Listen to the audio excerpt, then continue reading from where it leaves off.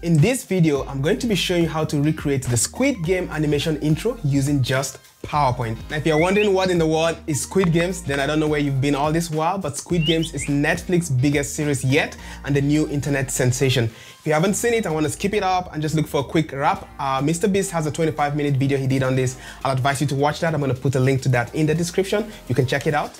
You're welcome.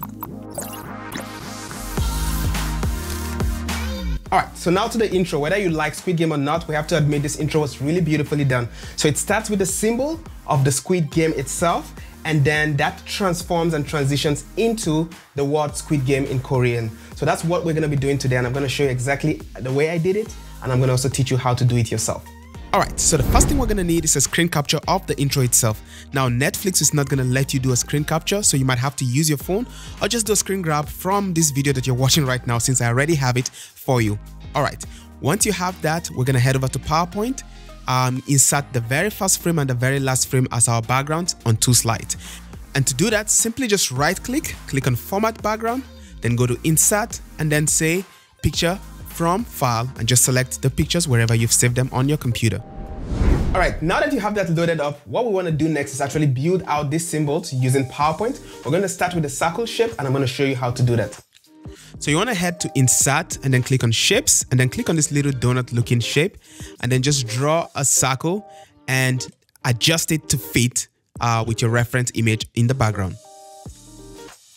All right, the next thing we're going to do is change the color by clicking on Shape Fill and just selecting the white color to match. And then once you're done with that, you just want to duplicate this circle by pressing Ctrl+C or Command+C, and then drag it and put it at the bottom. So we now have two circles. All right, so far that was easy peasy. So let's move on to do the triangle shape. All right, so you want to head back to Shapes, but this time around, select the triangle shape and draw a rough triangle about the size of your reference triangle. Then we're going to head to Shape Fill and select No Fill, and then go to Shape Outline and select the white color for the outline, and then go back to Shape Outline, go to Weight, click More Lines, and then right here where it says Weight, just put a point of about 15 points, and then just resize your triangle to fit and match the reference triangle at the back. All right, finally for your square, because of the way its animation is going to transition, we're going to use 4 different lines to draw it. So I'm using the rectangle shape and drawing 4 different rectangles to match the square at the back, and just changing the colors to white. So I'm going to do this for all the 4 corners, and this will become more clear later on when we start animating. Congratulations, you're now fully done with all the squid symbols. Now you can go ahead and change your background from an image to a black solid. All this Squid Game talk has got me hungry for a cookie. So let me go ahead and get this star out. Ooh, nice. All right, let's move on. Now that we have all our shapes built out, the next thing we want to do is start animating it. And this is the fun part. So we're going to be starting off with our circle. If we look at our reference video, you see that this circle morphs and then transitions and forms a smaller circle. So we're going to start with this animation.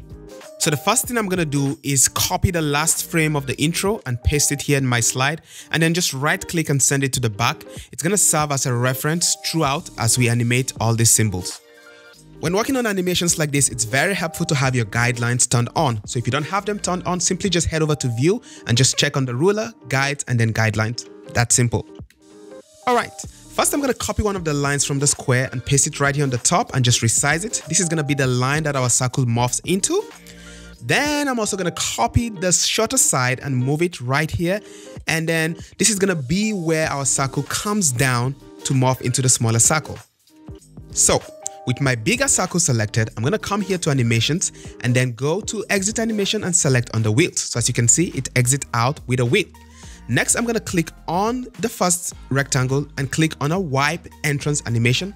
And then I'm going to go to effect options and select from the left. So it wipes in from the left. Then finally, I'm going to make this start with previous, and then also change the duration to 2 minutes. And that looks something like this. All right, so I'm going to go ahead and add one more animation to our rectangle, and it's going to be an exit animation, and it's still going to wipe, but also wipe from the left. So I'm just going to change the effect option to from the left. So I'm also going to go ahead and add an entrance animation to the bottom line. It's going to be a wipe animation, but this time around, it's going to be from the top. Then I'm going to make it start with previous. We're still going to come back to actually adjust all our animation timing later on, but right now we just need this for a guide. Finally, I'm going to add an exit animation to this line, and then I'm going to duplicate the larger circle make sure to delete its own exit animation and then just resize it and scale it to match the circle that we have right here in the bottom. And lastly, I'm just going to add the wheels entrance animation to the bottom circle. And our final animation should now look something like this. It morphs and then morphs back into the smaller circle. Beautiful. Ahead and replicated this exact same process for the bottom circle next to the square and giving it all the same animations like we just did with the one on the top. So if you notice something, there is a limitation with the wheels animation, and that is that the animation always starts and ends at the top of the shape, and there's no way within PowerPoint to change where this ends. Hopefully this is something that the PowerPoint team is going to add at a later version of PowerPoint, because this is going to be very, very helpful when doing animations like this. So this is going to be a little bit of a challenge for our bottom circle, because we actually want that loop to end at the bottom and not at the top the way it's doing right now. Luckily, there's a trick we can use to work around this limitation. So the trick here is to add one more animation to the shape. So if you click on the circle and go to add animation, we're going to click on the spin animation under emphasis, double click on it and select half spin and then click on OK. Now if you play this back, our wheels animation is going to end right here at the bottom beautifully, and it's going to transition into the next shape. For the rest of the lines, we're going to just do the same wipe animations like we did at the top. Nothing changes there, but for the top circle too, don't forget to also add the same spin. So before we're done with this, we'll do one more thing. On the original intro, the circle right here also turns into red. So we're going to go ahead and add that animation effect to change it to red. To do that, we're going to go to add animation and then click on fill color and then change the color to red right here. And then just make sure to start it with previous. And when you play it back, it's going to look something like this. Alright, if you're enjoying this video so far, I'll appreciate a thumbs up, and I also welcome you to subscribe to the channel to see more content like this. Now, before we proceed, because we have so many shapes that are going to be in this one slide, it might make sense to name them so it doesn't get very confusing. And to do that, you simply go to the Home tab and then click on Select and then click on Select Pane. And then right here, if you click on any shape, you're going to see it to the right, and you can just double click on that and name it and give it whatever name you want it to have. So I'm going to go ahead and name all my shapes that I have here to make it easy for me to do the animations as we go along. Next thing we're going to do is animate the box. And if you look at the original intro, the box transforms into a smaller box and changes color to red. So we're going to do that animation right now. So we can do all of that animation in this same slide, but to keep your sanity, I would advise that you cut all of this. Just select all the 4 boxes, cut them and paste them in a new slide. We're going to do our animation in that new slide, and once we're done, we'll bring it back in here just to keep things easy to understand. We're just going to follow each of the lines and replicate the animation. So if you look at the top line, it morphs and forms the right part of the smaller box. So let's do that right now. So I'm just going to click on the shape and go to animation and add a motion path, and I'll choose the left to right motion path, and then also adjust my anchor point to make sure that it ends just about where the side of the smaller box is going to be starting. And then give it a wipe exit animation like we've done before so that it exits out once it's gone all the way to the end. All right, next I'm just going to copy one of the sides of the bigger square and move it to the side of the smaller square and just adjust it to fit in. So this will be forming the right side of my smaller square. So to match the animation of the original intro, I'm going to use the split entrance animation, and then on that effect option, I'm going to change it to horizontal out.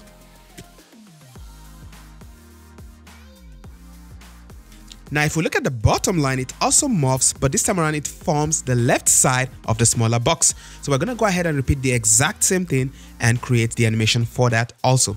But this time around, we're just going to do something slightly different, is that we're going to make the line that goes up slightly shorter, and I'm adding a motion path that makes it move all the way to the top. So we're just going to go ahead and repeat the exact same thing for the left and the right lines using the intro animation as a reference to how these lines morph. And once you're done with that, your animation should look something like this. Now there's one more thing, the smaller box also changes to red. And now I just use the exact same process I did for the circle to change the color to red. So once you're done with all of this, just copy all of the shapes and then paste them on your original PowerPoint slide. And now if we play this from the top, it should look something like this.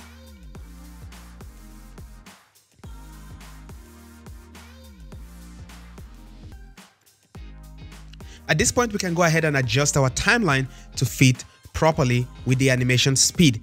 And if you do not have this advanced timeline, it's very easy to enable it. Just right click on any animation and click on show advanced timeline.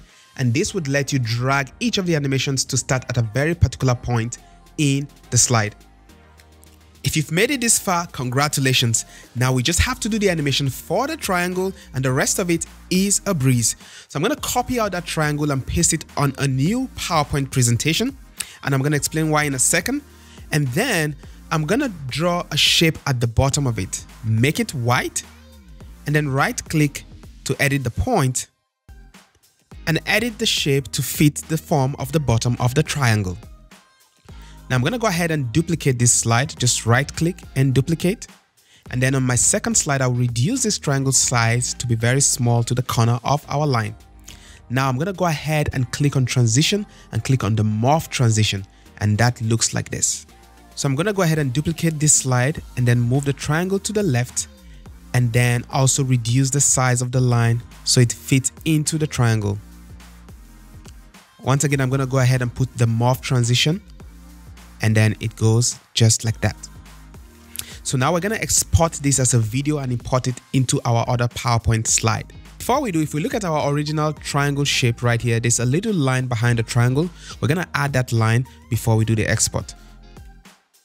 And to do that, I'm just going to draw a rectangle shape, make it white, and then delete the reference and just move it behind the triangle and send it to the back.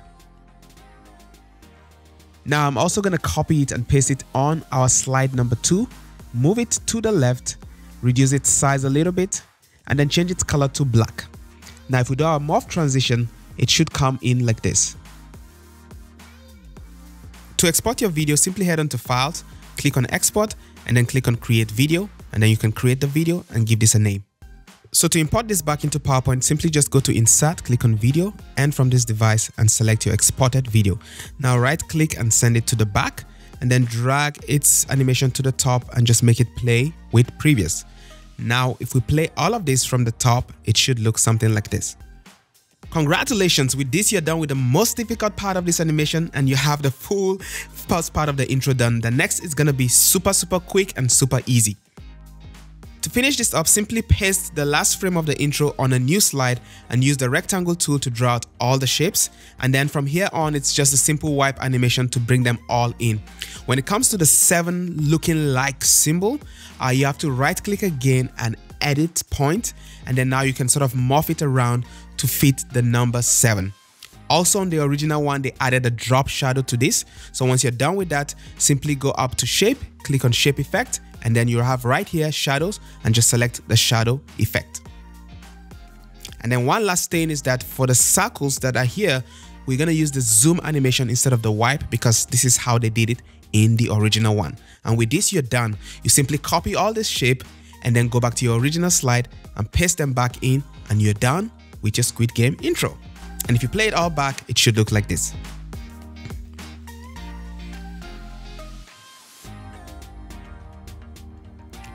Alright, that's it. That was how I recreated the Squid Game animation intro using just PowerPoint. If you enjoyed this video, once again, I welcome you to give it a thumbs up. That helps me along with growing the channel. And I welcome you to subscribe to see more tutorials like this one and many more. I'll catch you in the next video. Keep learning. Bye-bye.